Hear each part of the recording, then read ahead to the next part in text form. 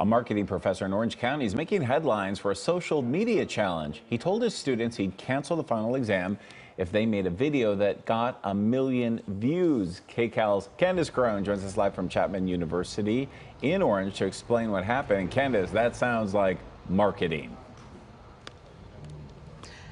Absolutely. Talk about not backing down from a challenge. A student here at Chapman University took a viral video that, well, it has her whole class celebrating. This might look like a random video taken for fun during a college lecture, but as you can see when we slowed it, students were given an assignment that would change the course of their marketing class for the remainder of the semester. I just took a video of the screen and looked over at my friend and her reaction, and I just posted that video on my TikTok.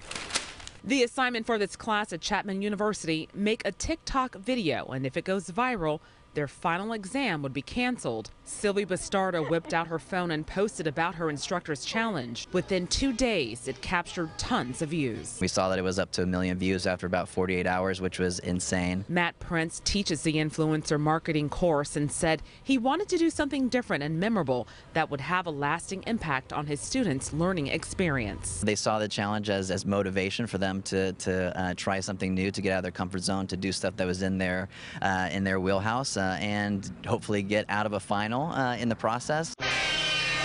Bastardo posted a second video boasting about how she got her class of 80 out of a final exam. She told us she started with just 200 followers, but through the power of social media and word of mouth, garnered more than 8,000 followers who helped bring their semester to a memorable end. Both the instructor and student agree you can do anything you put your mind to. I think people were drawn to it because who wants to take a test? People were motivated to help me not have a test and everyone in my class. If Gen Z can do anything they put their mind to, it's pretty fantastic.